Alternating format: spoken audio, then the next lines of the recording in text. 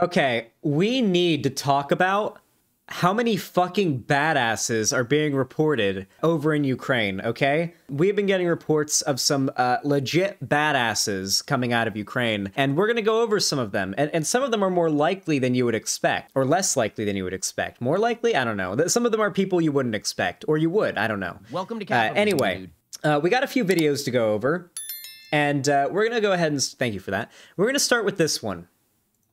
This is a video from The Guardian. It is captioned, "Go fuck yourself. Ukrainian soldiers on Snake Island tell Russian ship before being killed."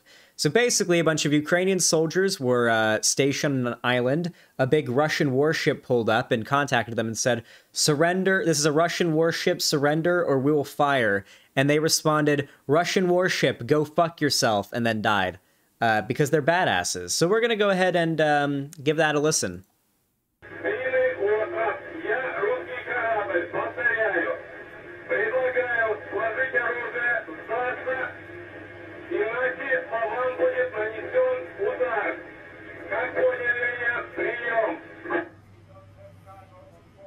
Все.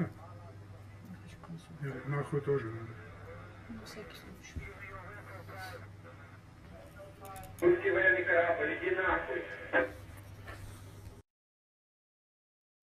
Literally, the most legendary last words of all time. They might be alive. I hope they're alive, okay? Okay, on top of that, we've got more shit to look at, because we have just had an enormous amount of badasses come out of this, just people that need to be remembered and deserve to have videos made about them, pointing out how fucking cool they are. So that's what this segment is going to be. That's what this video is. This is the, hey, look how cool these people are segment, because I'm gonna be real, if I died doing something like this, I really hope someone out there did a segment talking about how fucking cool I was. And how cool I was as I died, because that would be a pretty cool way to be remembered. Anyway, here we have Hihensky Bridge was blown up by Ukrainian marine engineer Vitaly Skakun. A Russian column was nearing Kyiv, and there was no way to detonate the bridge remotely. Skakun radioed his unit and told them he would do it manually, saying goodbye. Absolute hero. Basically, there was a big Russian tank column coming towards the city. This bridge being blown out would really slow down that Russian column getting to the city, and so blowing it up was a pretty big deal. Yeah, so this guy, absolute hero. Look at him. This kid did not listen. This is somebody who was, against his will, forcibly tossed by circumstance into becoming a hero, into becoming a martyr for his country. This kid should be going to school, hanging out with friends. This kid should be playing Elden Ring right now, is what this kid should be doing. And instead, because some fucking whack job named Putin has decided that he needs to, in what I can only describe as motivations akin to that of Donald Trump's Make America Great Again, trying to rebuild the glory days of the USSR, just sending people off to fight, and he has to fight to defend his country from an invasion. Then we got a tweet from Dean Norris, who played Hank in Breaking Bad, says, "Glad the trolls aren't out here telling Zelensky to stick to acting." At Zelensky, UA, is a badass. For those of you guys that don't know, Zelensky, the president of Ukraine, was an actor and comedian in Ukraine who actually played the president of Ukraine on TV before actually getting elected to be president. And to give you an idea of how much of an awesome fucking guy he is and how absolutely correct, also, yes, for those that don't know, Dean Norris is the guy from the sus emote in my chat. So if you type the sus emote, it's this guy. Yes, this is the guy tweeting.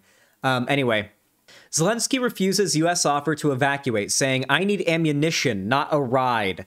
To be more specific, he said, "I need anti-tank ammunition, not a ride," because he needs to take out tanks, but yeah, he's a fucking badass. He has refused to leave the capital, which is the pinpoint of the most attack. The city that he is in is currently under siege. The U.S. has offered him a safe evacuation out of the country to avoid capture or assassination or execution, and he has denied it. He and most of the politicians there, including the mayor, have all armed themselves and have refused to leave the city. They will go down with the ship, so to speak. Let's go ahead and watch the video. I believe it is captioned in English. Good morning, Ukrainians. Currently, there are a lot of games appearing on the internet, like that I'm asking our army to put down arms and evacuate. So I am here. We are not putting down arms.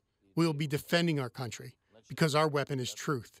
And our truth is that this is our land, our country, our children, and we will defend all of this. That is it. That is all I wanted to tell you. Glory to Ukraine. Hell yeah. He's so good at giving speeches. He is, yeah. His social media presence is also very much appreciated. It is just after 3 a.m.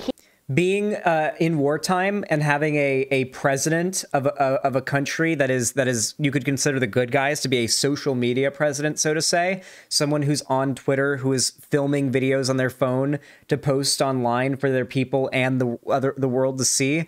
It is very, very comforting and just a good thing to have. It's something that I think it's actually a point that the Ukrainians have on their side that a lot of people haven't considered. I also want to show this video. This is some Ukrainian soldiers who sound like a bunch of like 19-year-olds who probably just got conscripted to fight because they have to, who captured this Russian soldier, and at first they don't know what this Russian soldier's rank is. I think they know he's like kind of high ranking, but they don't know yet, and they're asking him, what's your rank, what's your rank? Then they notice his arm patch and they rip it off and they show it to the camera and they realize he's a major. You hear one of them scream, "He's a major!" You'll hear it when they scream, when the guy screams, and they all start screaming, "He's a major!" because they captured a pretty high ranking enemy combatant, and they're like pretty excited about it because they're all fucking kids. They should be screaming about their fucking loot drop they just got in a WoW dungeon, not about the fucking enemy combatant they just captured. Fuck you, Putin. Передай привет Україні, блядь. Слава Україні! Скажи слава Україні! Кричи, сука, тварь! Я не знаю, сколько... Ты подивись, кто это, сука! Майор ёбаный, нахуй! Майор, нахуй! Майор! They realize he's a major and they start yelling. So that's... They don't kill him or anything. There's another video of them putting a coat on him and putting a cigarette in his mouth.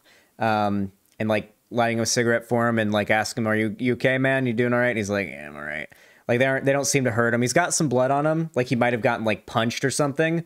Like he's got some blood like around here, like a few droplets of it, but he seems mostly like disoriented and scared more so than like hurt, and it doesn't seem like they're going to kill him. So that's good to hear. It seems like overall Ukraine is engaged in no war crimes from what we've seen.